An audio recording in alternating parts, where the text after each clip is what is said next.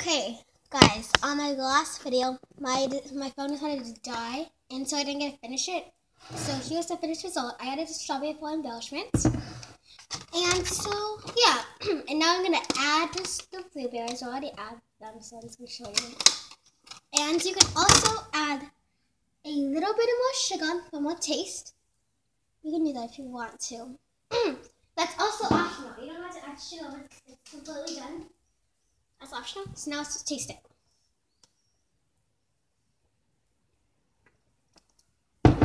That is really good, guys. So make sure, if you like this video, make sure you give it a big thumbs up and don't forget to subscribe. And also, the recipe will be in the link, and how do I say that? The description down below. So make sure you check it out.